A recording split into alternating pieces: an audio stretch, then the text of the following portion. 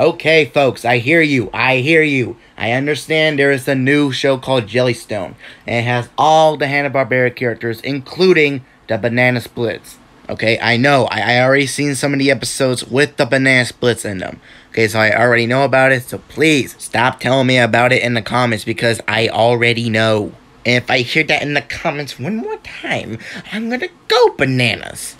So, I guess I ought to just make a quick video talking about my thoughts of the Banana Splits in this new show called Jellystone, which is on HBO Max, by the way. So, the show is about all Hanna-Barbera characters living in this town called Jellystone, which is a very creative name. And while some of the characters are still the same, some of them are not. Like, some of the more popular ones, like Yogi Bear, are still the same. However, there's some like Jabberjaw, who is a girl now? I mean, I'm not saying that as a bad thing, but they do know that Jabberjaw is a boy, right? Also, I'm not really a big fan of this animation. I mean, especially on some of the characters like Yogi. I know it's I think I heard it was probably like from the same people behind Chowder, but I don't know for sure.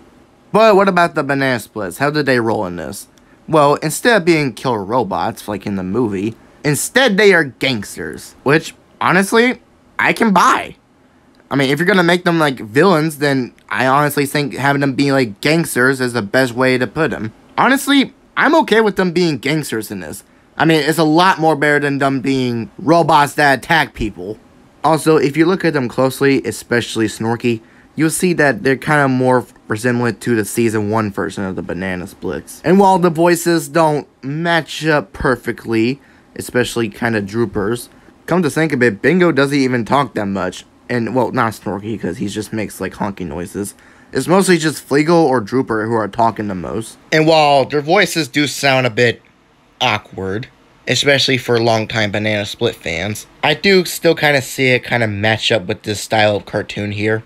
And to be honest, I actually like the style of the Banana Splits here. I mean, like I said before, I'm not really a big fan of all the designs in this show, but mostly the Banana Splits, I think they kind of done right. So yeah, while this isn't really the most perfect Banana Splits comeback, I still think it's a more decent way of a comeback than, say, the movie. And honestly, I think this is kind of like an apology for those Banana Splits fans who were upset with the movie. Like, yeah, sorry about that. Here, how about this? Instead of being robots, we'll just make them gangsters. Like, I don't mind if you're gonna make them like villains, as long as you make them like good villains, like gangsters. So that was clever of them to do. So, bottom line, I actually do like the Banana Splits in this show.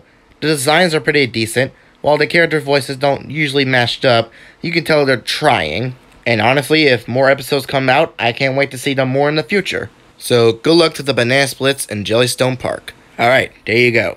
Those were my thoughts about it, okay? I got my own review out, so now can we please stop talking about it in the comments? I swear to gosh.